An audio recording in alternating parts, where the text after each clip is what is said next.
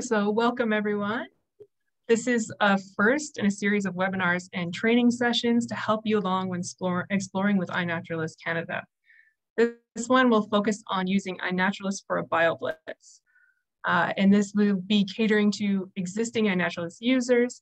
So we're assuming you already know what iNaturalist is and generally how to use it. If you're looking for that kind of information, we have other recordings of other webinars that we did on how to add observations and other basic information. You can see it on the CWF website. This is recorded and available at a later date. The easiest way to find this is to Google CWF webinars. My name is Caitlin Brandt, and I am the Digital iNaturalist Technician for the Canadian Wildlife Federation. I'm going to do a quick introduction before handing it over to James Paget, CWF Species at Risk and Biodiversity Program Officer. So next slide, please. We will use the chat to paste links and resources as we go along. For you as the audience, please use this for any technical questions or issues like audio or video problems. If you're having problems hearing, first check your audio settings to be sure your volume is up and Zoom has access to your speakers.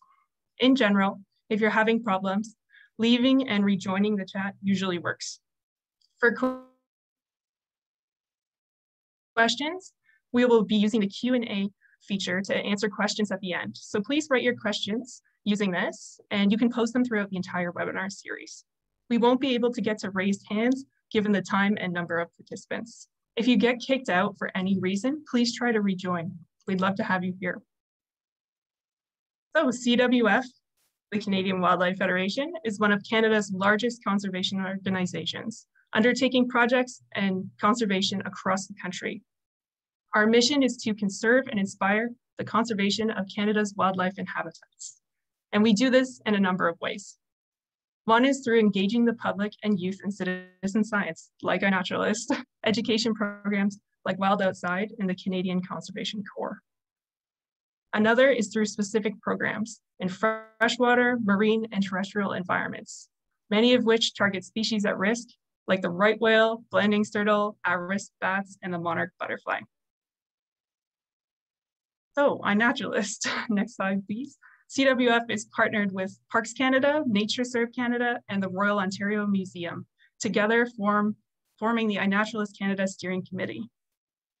So with that, I will take it over to James, who is going to do the presentation. Thanks.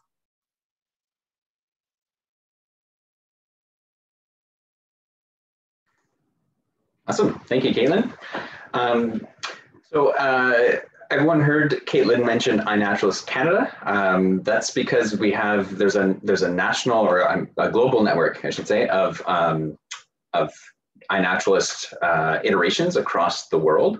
All of these tie into the global iNaturalist network managed by iNaturalist.org. They're based out of the United States. So in Canada, we have our own version, iNaturalist.ca. There are currently about 18 countries with their own versions of iNaturalist, and there's more in the works, more on the way. And the reasoning for having these individual country-specific ones is, for one, it can be translated into the official languages of the country. So we have iNaturalist.ca is in French and English, but also it allows us to share the data, the observation data with for conservation purposes to conserve biodiversity. We also on iNaturalist.ca have some specific resources that we've created and put up on in .ca, and I'll reference a few of those during this talk. So that's kind of why we're encouraging people to use the .ca website, but also if you can affiliate your account to iNaturalist.ca, and you can do that in your account settings, and that allows us to share data more easily for conservation. I'm not going to get into all the specifics of iNaturalist. As Caitlin mentioned, we're assuming everybody has a general idea of what iNaturalist is. So as we all know, iNaturalist gathers observations that people record at a particular time and location. They upload their photos or sounds as evidence to show of what they saw. I share that with the iNaturalist community through the website and the platform. And then those people of the iNaturalist community can help identify or confirm the species that was seen, and you can interact with species experts on the platform through the chats and through comments on your observations. In general, the better your photo or your sound recording is of that species, the more likely it's going to get some good identifications, because it's more easy to identify if you've captured those good features. So how does this tie into a BioBlitz? So, well, a BioBlitz, what is that? So it's basically it's an inventory, an event to record as many species as possible at a given location within a certain time period. Participants interact with species experts and fellow nature enthusiasts, other people at the event. People record what they see. The experts help identify what was found. It's kind of sounding similar to what iNaturalist is, right?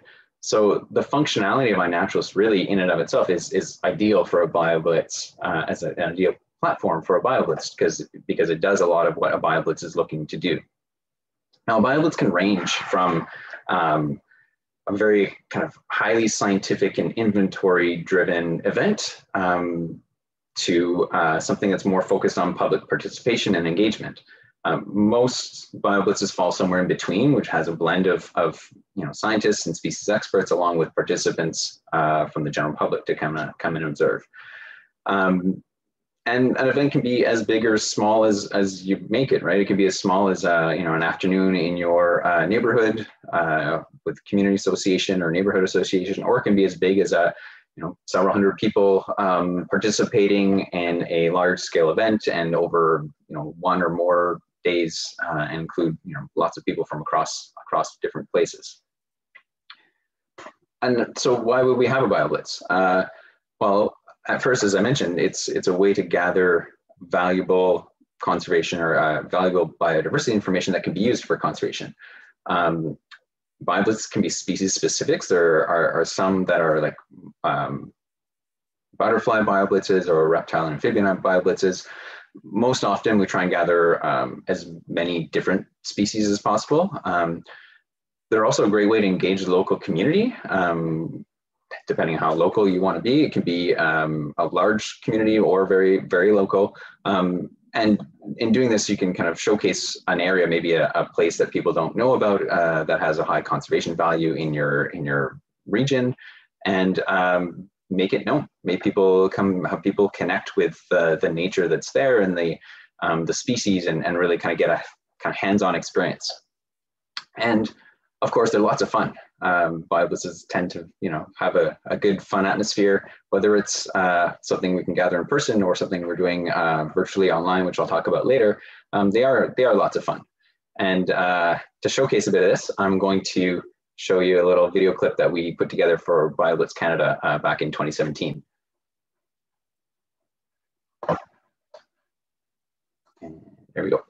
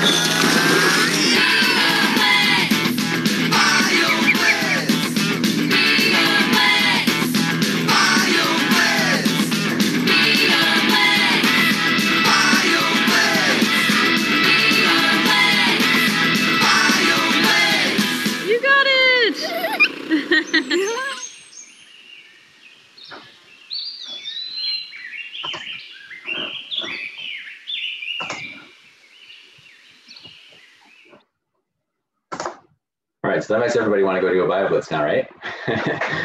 So yeah, kind of that showcases a few things that do happen at BioBlitzes and some of the activities and things that participants can do and take part in during one of these events.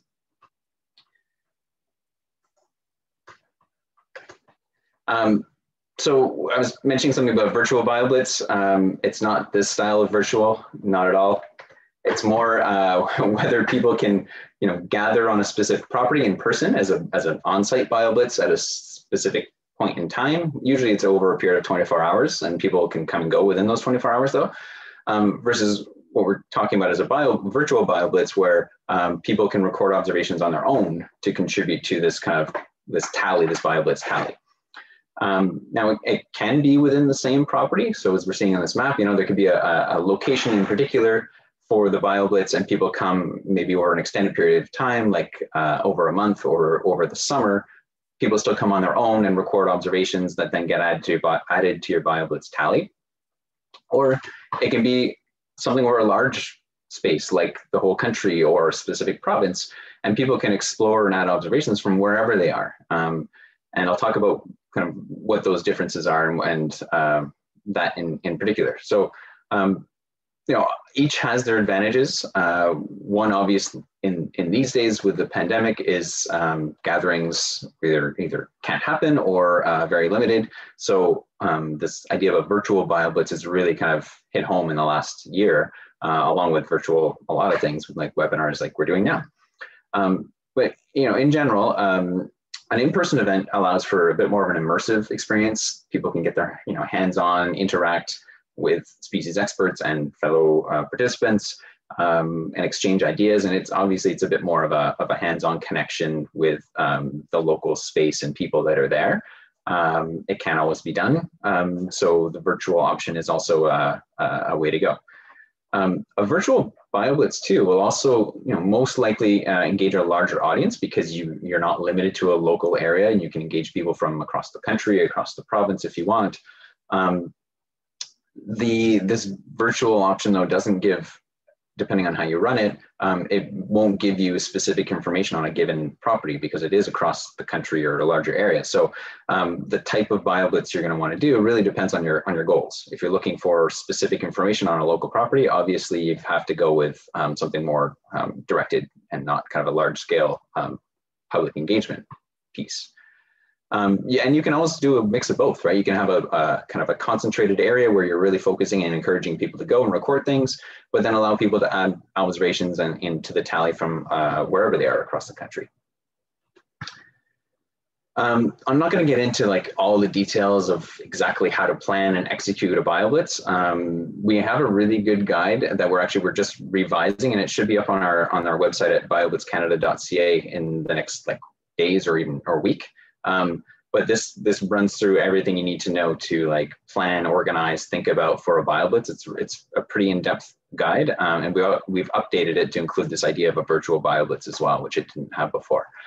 But in general, there's a few key things that we need to think about when running a BioBlitz, and you basically, for one, you have to have people to run the event, right? You need people and participants, and you need experts to help identify things.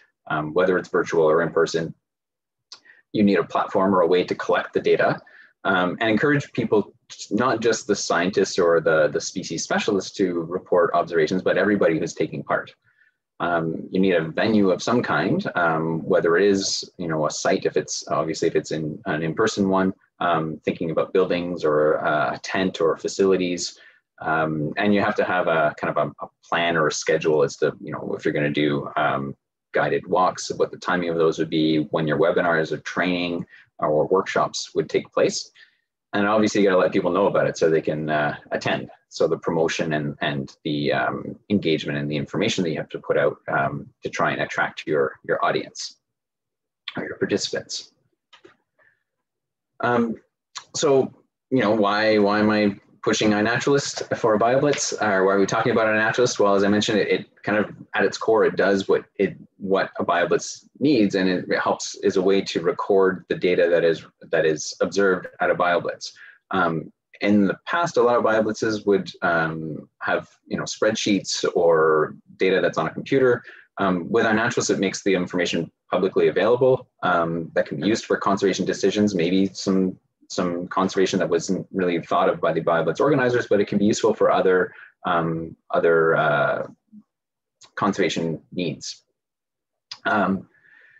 And so people can, obviously they can take photos, upload them to iNaturalist. The app, also one thing with iNaturalist is it works offline, so you don't have to have a data connection. So people can record their observations and a photo to vouch for it, especially when you're thinking of people who maybe aren't specialists and don't really feel comfortable trying to identify or upload a species if they don't know what it is. And then it's a way to vouch for that observation that someone made for others of the community to help confirm what it is. And with iNaturalist, there are nearly 33,000 people that have helped confirm or identify observations in Canada. So there's a huge community of experts or of people that can help identify what was found at your BioBlitz. And it doesn't have to be exclusive to the BioBlitz. It's all observations on iNaturalist.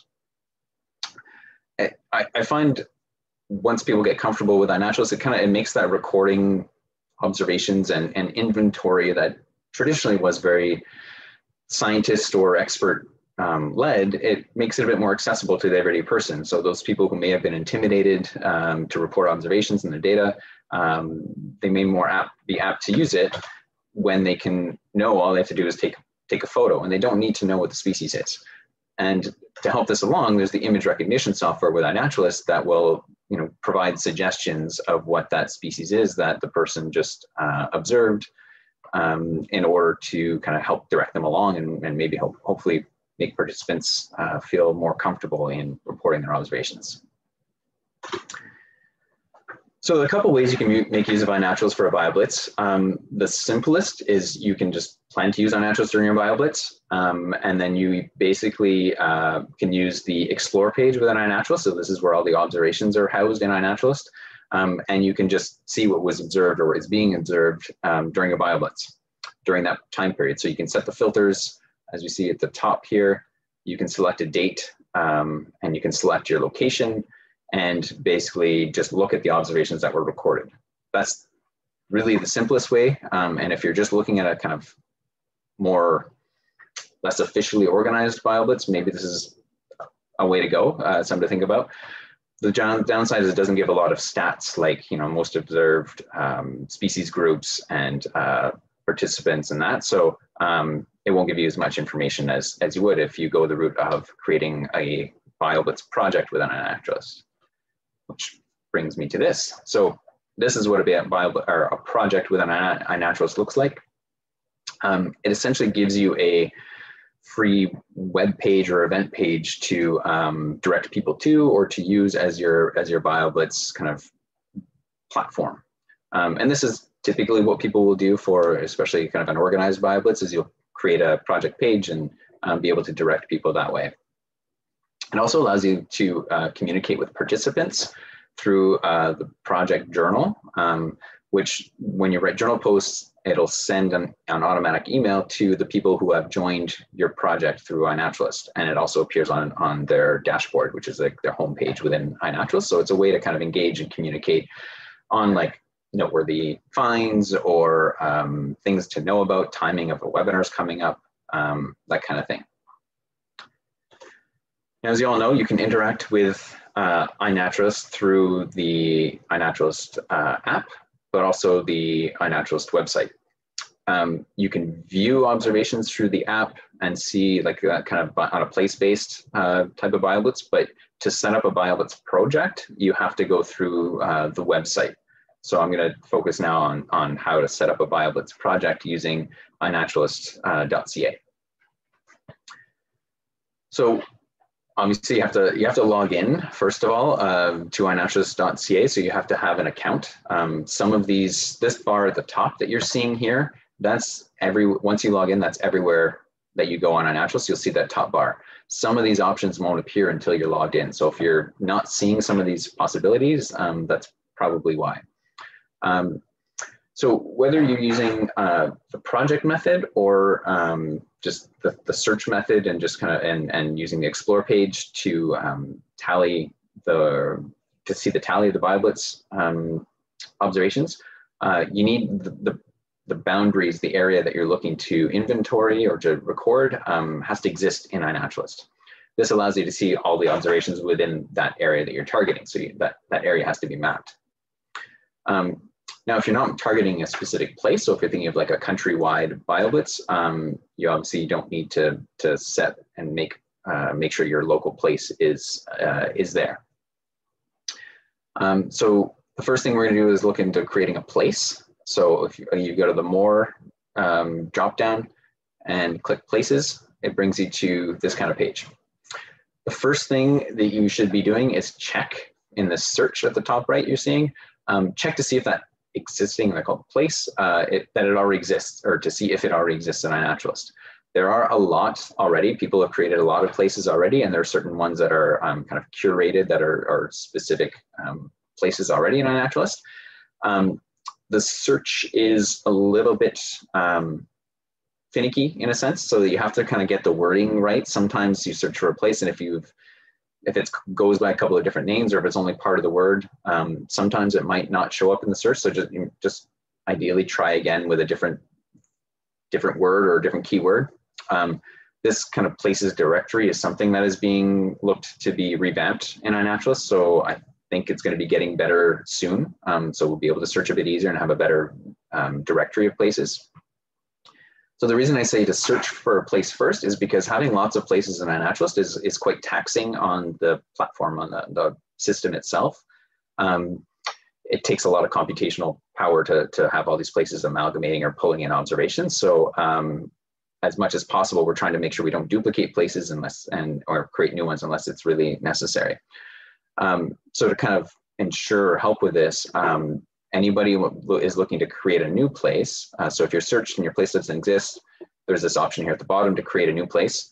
You have to, there have to be 50 verifiable observations associated with the iNaturalist account to be able to do this. So if you don't have 50 observations in your account, you won't see this tab at the bottom. That won't even show up. This is basically because we want to have people to be familiar with the iNaturalist platform first before they go and start creating a bunch of places. So to kind of get a sense of what it is and be able to search for iNaturalist before going through that. And when I say verifiable observations, that basically means an observation that has a photo or sound to vouch for it and a location. So just to avoid people kind of just submitting a whole bunch of species names and saying, yeah, I've got my observations there. So when you click, if you do need to create a new place, when you click add a new place, it brings you to this create a new place page. And even when you have those 50 observations I was talking about, there's still yet again this next step of a big kind of yellow warning saying, hey, just think about this before you look to create a new place. And again, it reiterates, look for existing places.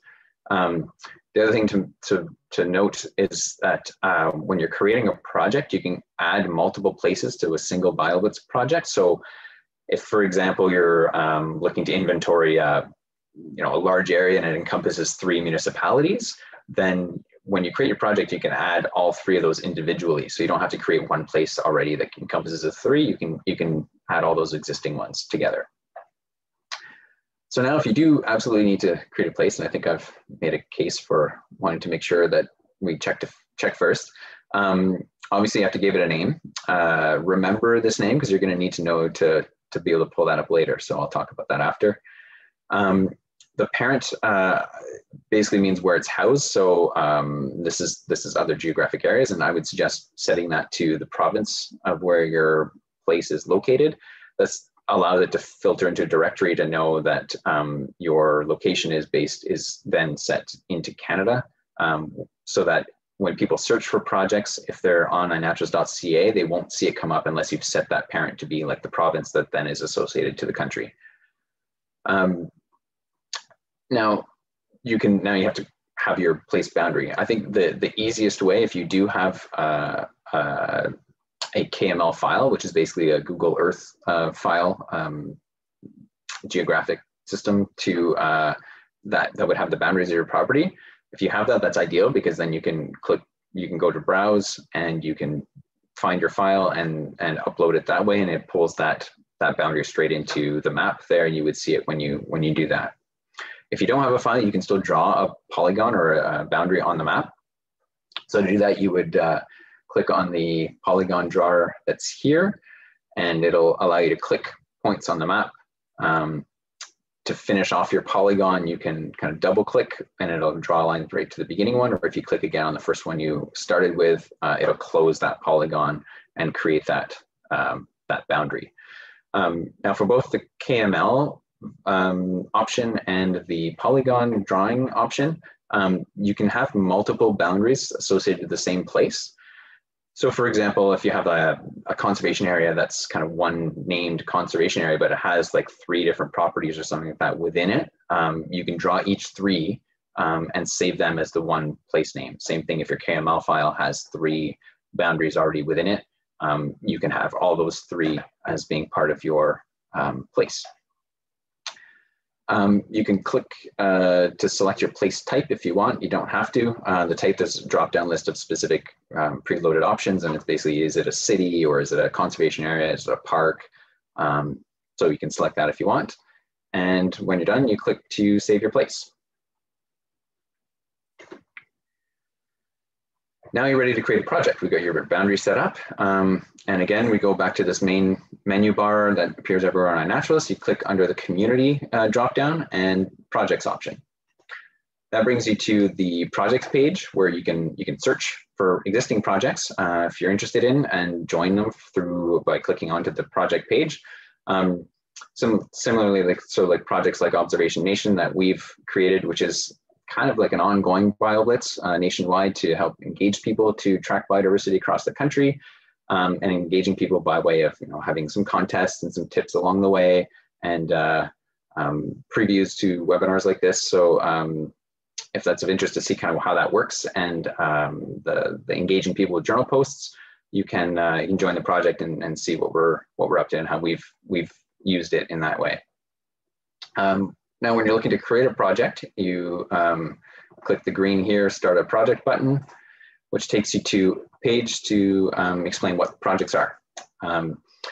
Now, this explains 2 different kinds of projects. A single BioBlitz, or something that you're looking to create as a one location or one event, is what's called a collection project. And this is kind of how it sounds. It collects all observations based on a set of criteria that you put in to add observations that way. Now, if you have multiple Bioblitzes, for example, if you're doing a province-wide or a country-wide one, you want to add individual ones. This is where the umbrella project would come into play, and basically adds each individual project that has already been created to this umbrella overarching one that then has the kind of global tally or full tally of all the projects underneath it. And it's a way to kind of compare the leaders and the stats of each individual project as well. So we're going to look into a collection project. When you click Start a Collection Project, there's a form. I think it's pretty self-explanatory that allows you to kind of fill in the details to create your project. So obviously you got to give your project a name. If you're thinking this is going to be an annual event, like an annual BioBlitz, think about putting the year in there so that you can tell which year you're engaging people with, and people can search for it that way. You can include a project banner, which is basically that first image that shows up, as you saw with here along the top, this type of banner. That's what would show up when you choose a project banner. And you can use an icon, and this is typically if you're an organization, you'd use your organization logo, and this is just like a small logo that would show up on, like, when people search for your project, they'll see that on the list. So it's kind of a way to tie, if you have multiple projects, tie them all together as your kind of organization's projects. The project summary is basically the description of the event. You can add links within this too if you want to link out to a registration page or your own website or anything like that. You can embed that into this project summary. The first 2 sentences roughly are what people are going to see. So those are the ones you're going to want to make sure that you kind of catch people's eye with, and then maybe have something in there to say, click read more, or read more to find out all these other details. And then people can click to read more, and they'll see the full event description that you have up in here. So now looking down through the observation requirements. So these are the criteria that you set on how observations are going to be included. So this first one, it can be taxa specific, like moths. So this is what's happening for National Moth Week that's starting next week, actually.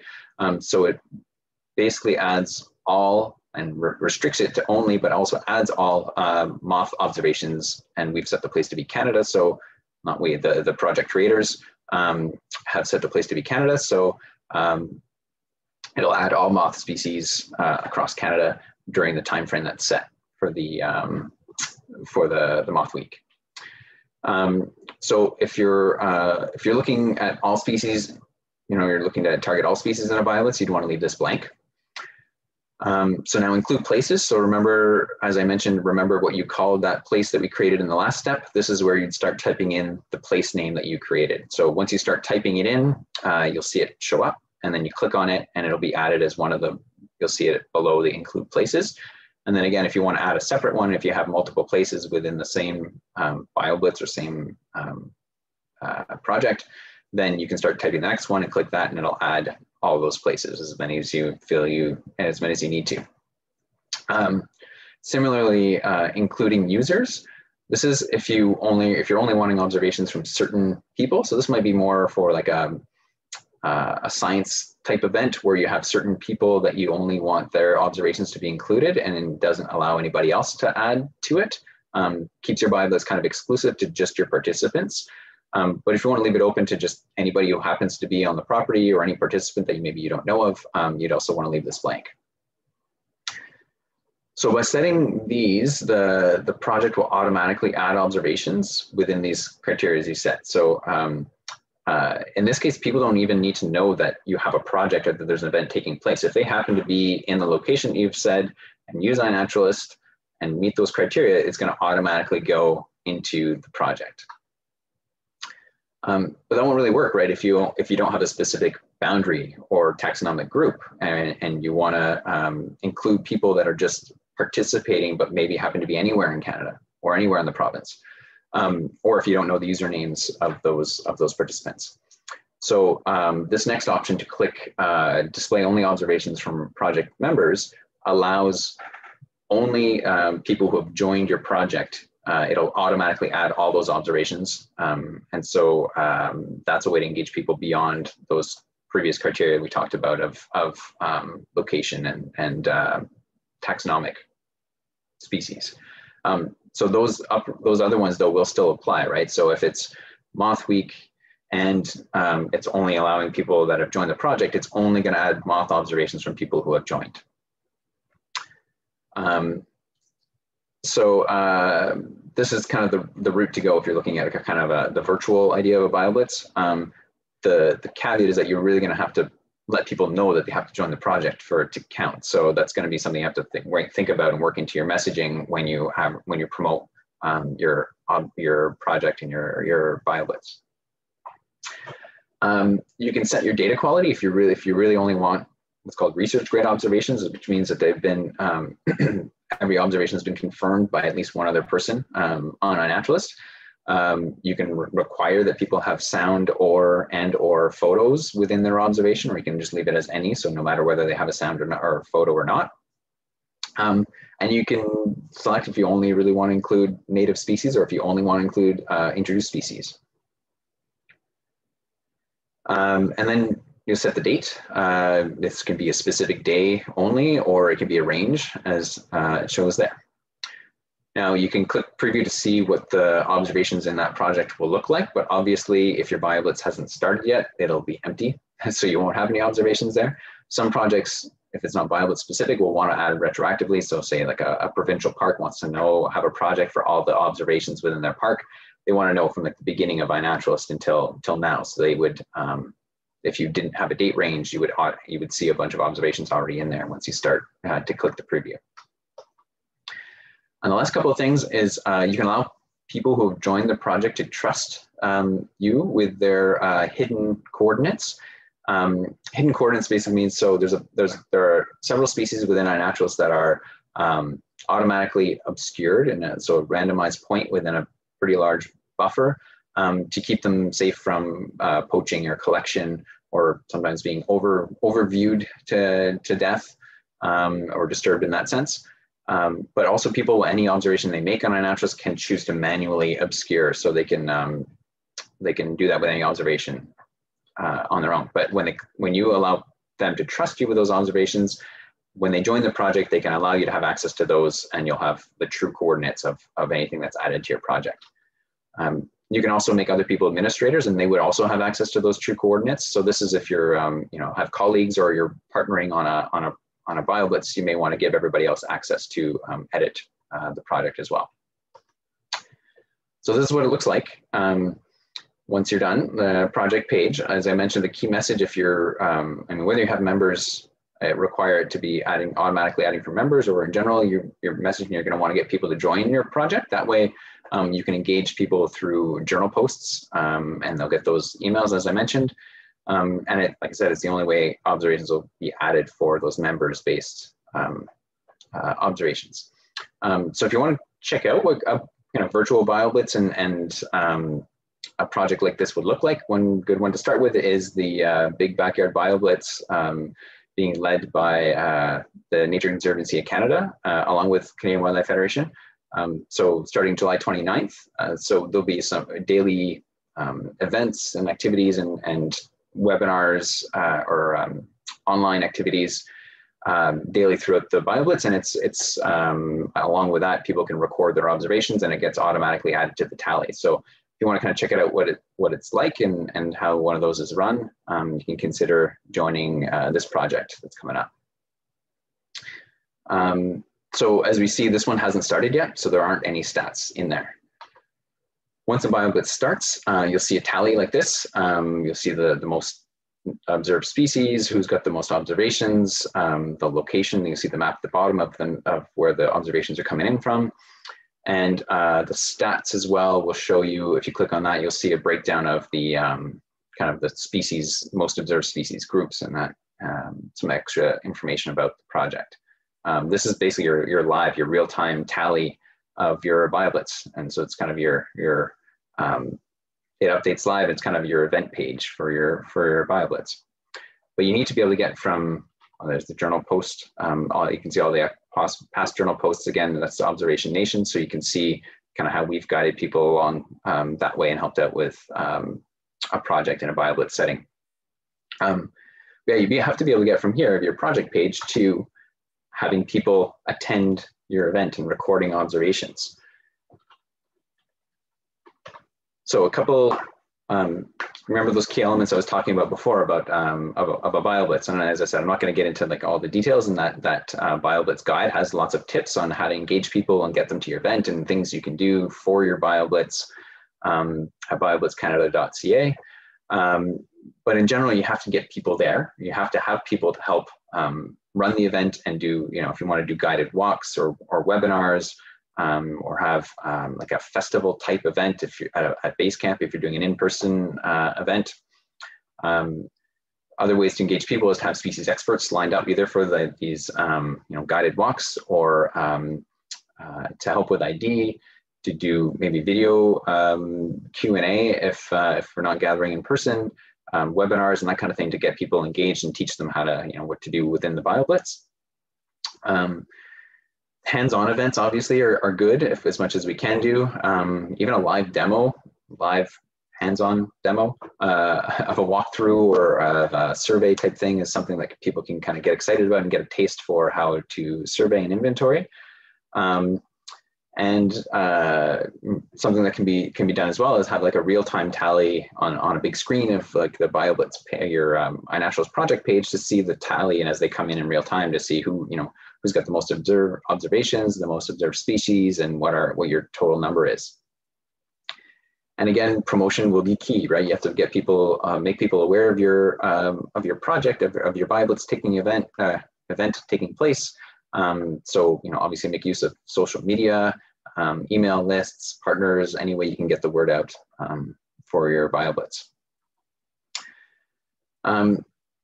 So specific to iNaturalist, once we've got people engaged and taking part in your Bioblitz, something I've found when doing these is no matter how much I tell people, just use iNaturalist and record your observations, anybody can participate. You don't have to be a specialist or an expert.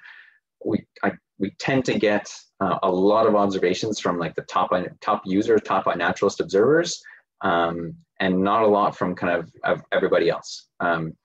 And as much as I try to encourage that, it tends to shake out that way. So it's really important to make people realize that if they know how to take a picture with a digital camera or a smartphone, they can contribute to your BioBlitz. That's point final. They don't even have to know what the species is if you can take a picture, you can upload it through iNaturalist and contribute, and you don't have to be an expert.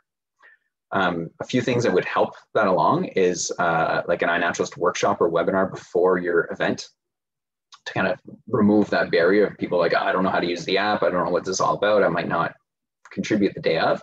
So if you can do that like either at the beginning of the event or ahead of it to get people, make people at ease with the app or the website.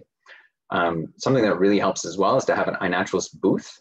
So you have somebody there physically where people can come and ask questions, and you can walk them through the steps if they need some help with using the platform. Something that kind of helps, I find helps encourage people to come to that is if you have Wi-Fi there, that you can provide Wi-Fi for people who don't have data on their phones and want to come and upload their observations. As I mentioned, iNaturalist works offline, but to upload them, you have to have a data connection. So if you have Wi-Fi for people to come, draw them there to upload their observations. Even a phone charging station, if you have power with a few power bars, people can come and charge their phone and get some info from you on how to use iNaturalist and some of those steps. And at that booth, but also ahead of time, or especially for virtual events, there's you can provide handouts, and we have a lot of those on iNaturalist.ca in the help. And so in the help section, there's a bunch of these handouts, and in our resources section that anybody can have their PDFs, anybody can download and use to either have printed on site or to send out digitally for people to walk them through how to use the app and the website. And so there's a few ways to kind of help people along and encourage them to be using iNaturalist at your BioBlitz.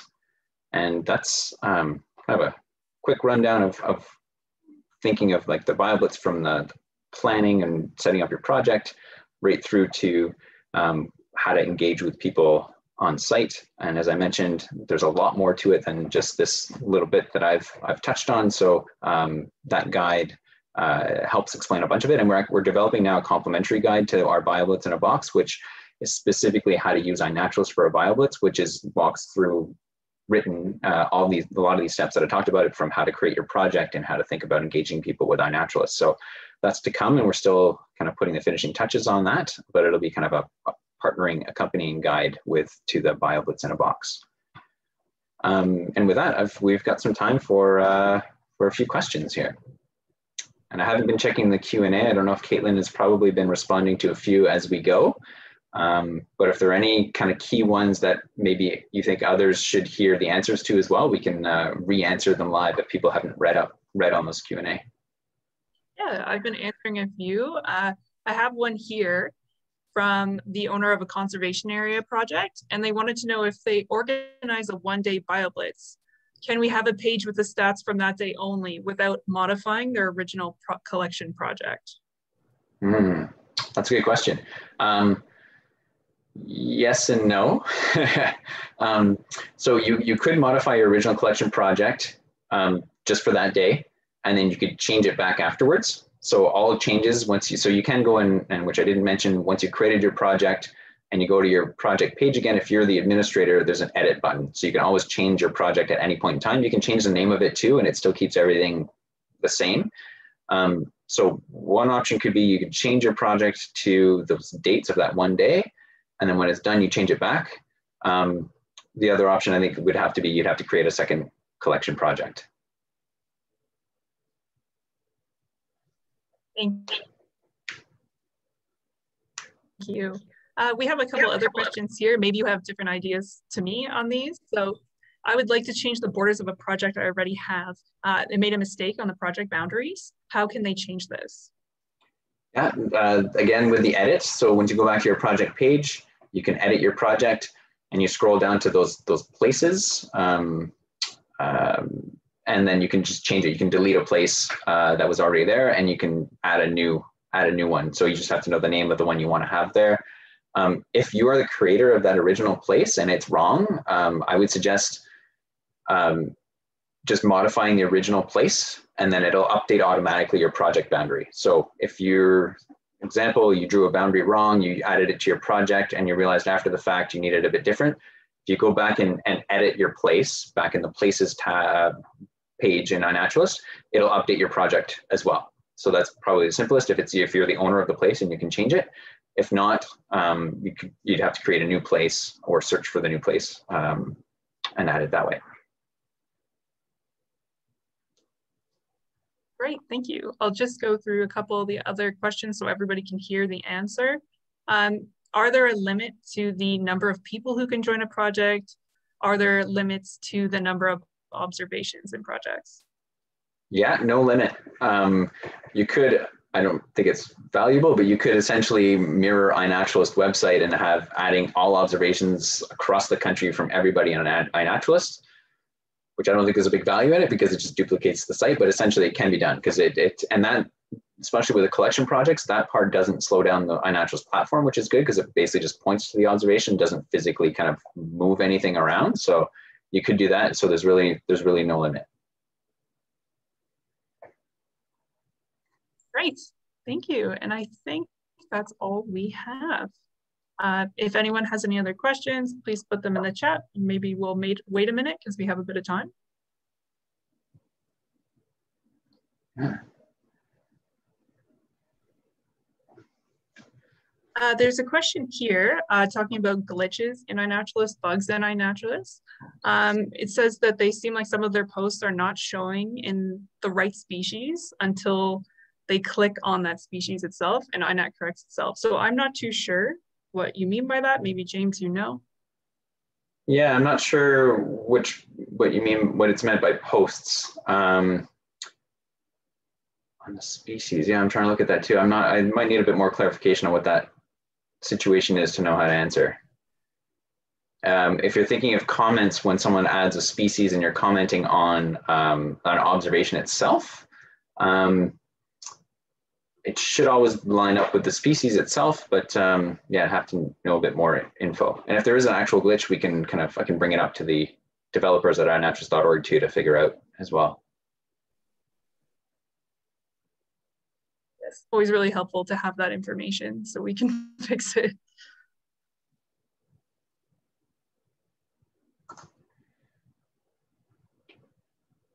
Okay.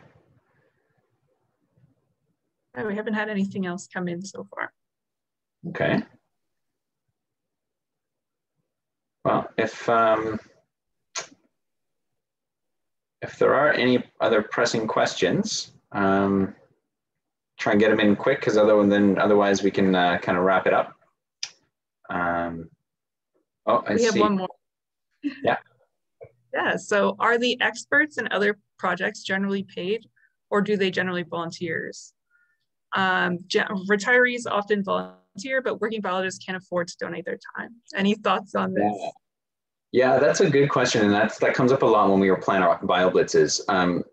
When we're thinking of like kind of experts in the iNaturalist community and people are on the website, that's easier and people just generally just offer their time and IDs. If you're thinking about experts at a site, there's a section in our Bioblitz guide that talks to that. And it is a balance. So sometimes it's a good idea to plan a Bioblitz to run from like a Friday to a Saturday, because that way the Friday, if the organization is okay with it, the experts can come on work time essentially. So they can be paid in that sense. Obviously, if your organization is okay with that. The other option is to offer a stipend, and that does happen with some Bioblitzes where you actually pay species biologists, species specialists to attend.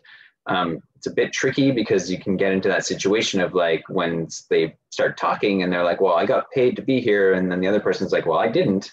It's a fine balance. So you have to kind of draw a line of distinguishing when you would pay someone and when not. And we've thought of kind of a good line if you have budget for it is like, so if you've got somebody doing work above and beyond just participating. So maybe if they're leading a guided walk or they're leading a group, the group leader maybe would get paid because they're doing something specific for the BioBlitz and a bit more kind of above and beyond participating. So it's really going to depend on who you're inviting and your budget and kind of where you can draw that line. Thank you. How would we reach out for help later on after this webinar? Yeah, so you can always get in touch with me. I think my info is at the beginning, or you can email CWF's general info, but my email address is james.p@cwf-fcf.org. And as I mentioned, there's the help section of iNaturalist that runs down a lot of information on how to use iNaturalist. There's other webinars, as Caitlin mentioned at the beginning, of how to use iNaturalist. There's an hour-long session of just using the platform. And the Bioblitz on a guide, Bioblitz in a box guide is another kind of spot for help, but you can always reach out directly to us at CWF too. Thanks. Does iNaturalist emphasize native species over introduce? Is it worthwhile to collect both of these?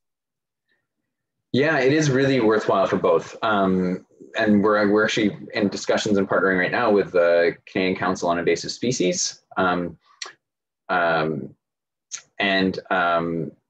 Basically, we want to still know if it's non-native because we want to be able to track the spread of non-native species. And iNaturalist is a great platform for that. When people are recording things across the country and everywhere they are, they're going to come across some of these non-natives and potentially invasive species. We do definitely tend to request or have people report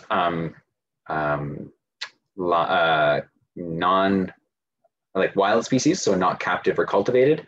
So basically, as little as possible recording garden plants and stuff, but things that come visit your garden plants, for example, are good. But definitely non-native is something we're looking to do, and it helps track invasive species. Great, thank you. I'm just going to put your contact information in the chat, if that's okay for everyone. Yeah. Okay. I think we have a couple of other questions about an ecosphere and also list questions. I don't know if you can help with those. Yeah, I'm seeing the one about lists or life lists. I'd have to kind of have more details on the specific situation. Yeah, I'd have to kind of know those details. The question on the ecosphere, that's not us. I don't know about that event in particular. Great, thanks. I think those are the last questions we have. And I put James' email address in the chat for everyone. Great. Okay, well, thank you for everyone. Oh, okay, I see. I'm seeing the question about the life lists. The general stock SCHOTUS and not their own. Yes, that has been a question. It used to be that in your own life lists, this is kind of not Bioblitzes related, but anybody who's interested, which is a function of iNaturalist, if you would have your own observations in your own species showing. iNaturalist.org changed this, and I kind of heard the rationale why, but they want to show kind of an example species or example observation of that species within the life list. That was a decision that they made, and there have been discussions about the benefits and maybe changing that back, but yeah, that's not changeable at this point in time.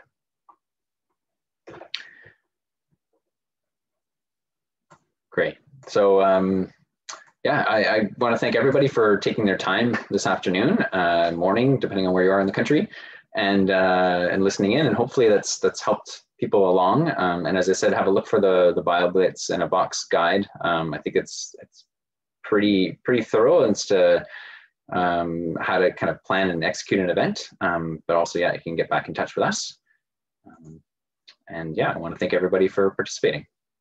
Yeah, thank you everyone for joining us today and for all the really good questions. We hope it was really helpful. Yeah, and this was recorded and it will be, as Caitlin mentioned at the beginning, if you missed any of this or needed to listen again, it's recorded and it'll be on our CWF website. So Googling CWF webinars is probably your best way to find it. Great. Great. Well, thank you everyone, and have a good rest of your day. Bye everyone.